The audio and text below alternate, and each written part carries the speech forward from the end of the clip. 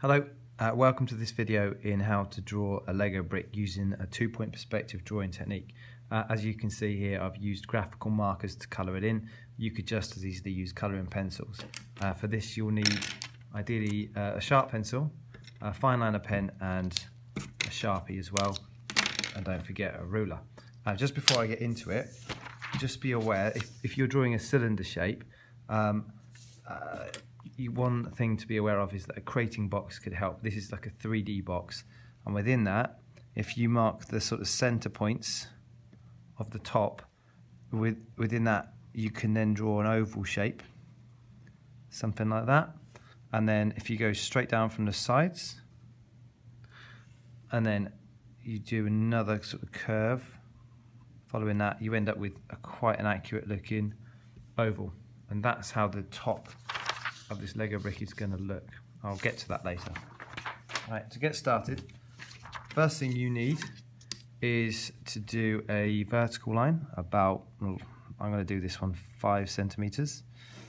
Okay, that can be quite heavy. And then at either side of the page you're going to have 2 vanishing points, like so. And then you're going to do some faint guidelines. And the idea is these vanishing points form like a horizon, and as things move towards a horizon they shrink. So these guidelines disappear into those vanishing points, like that. Now imagine if my ruler here was the horizon, things get smaller as they disappear, as they get further away. Right, I'm going to do another set of vertical lines here, approximately here, and these go straight up again.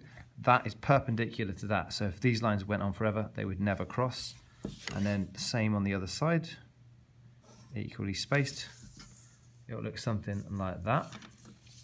Then from the top of one side you're going to go across to the vanishing point, and then the same over here, the top of here, across to the vanishing point. Now what that's created is a box, so I could actually erase these guidelines now and I end up with quite a accurate looking 3D box.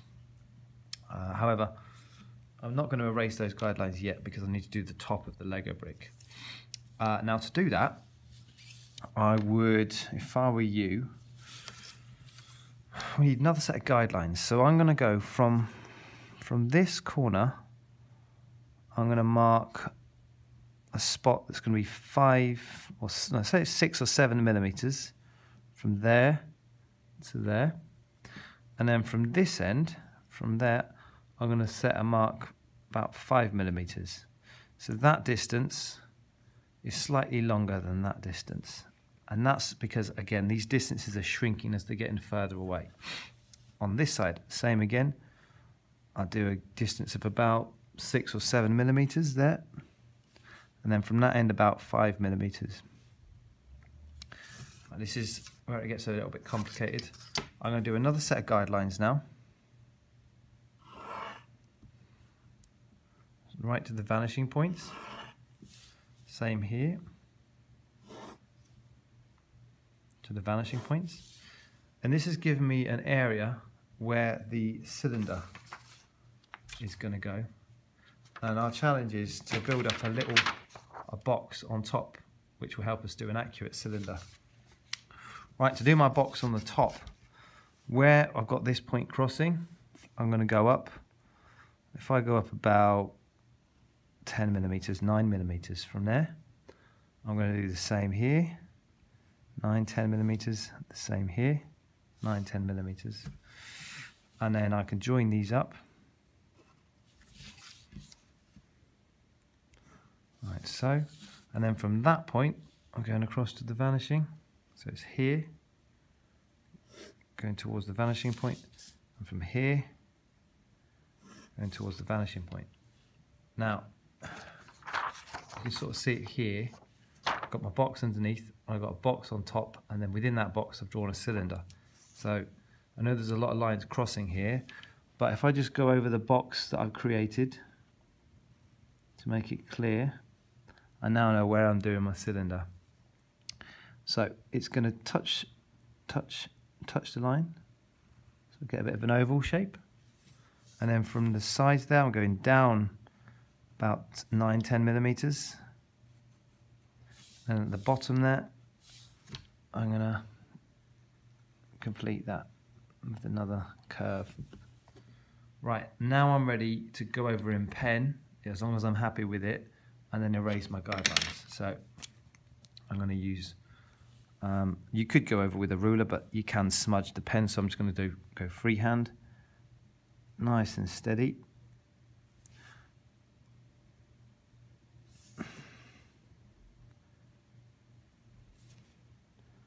Like so. Making sure that the cylinder will cover the back of the object. So these lines don't go all the way because the cylinder gets in the way. Now, the good thing with doing it in pencil first is if you make any mistakes, you can erase them. And then you can have really bold pen lines on the page, making it stand out. Now to really finish that, what I like to do is add a thick pen line around the outside, just around the outside, not on the internal details. So, you know, just a Sharpie would do. Again, just around the outside. And this is where we can't afford to have any mistakes.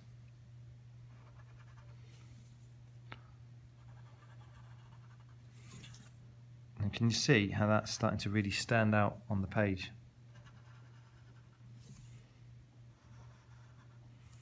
All right, that's not looking bad.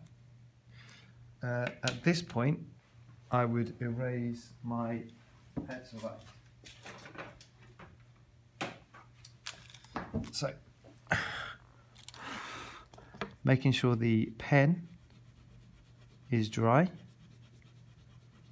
just erase. Sorry for the camera wobble.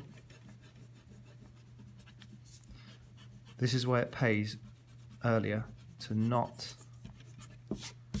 press too hard when you're using the pencil, because it'd be easier to erase. Right. If I just leave the pencil lines for now, just so you can get an idea of how it disappears into the distance. You can either colour it with colouring pencils, or I'm going to save time by using a graphical marker. And if you imagine light coming from one direction, like if I imagine light coming here, I'd have a light side and a dark side. And the top might be something in between. With graphical markers, you've got to work quite quickly because the ink dries very quickly. And these are not felt tips, okay?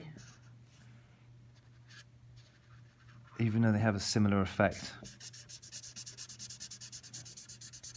Now, if I let that ink dry and then I go over it, I get a different shade. So I've got to work quite quickly so that it's all the same.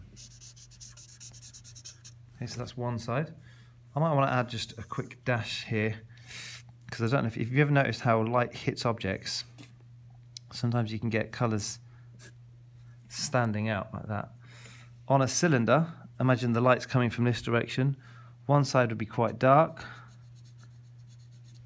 and then you might get the odd bit of white where the light's hitting it. I'm just going to add some lines here as well. So it gives you a bit of an effect. Imagine light hitting that, just to make it stand out on the page again. It's often a good idea if you add some sort of background colour for it to rest on. It sort of makes it look like it's sitting on a surface then.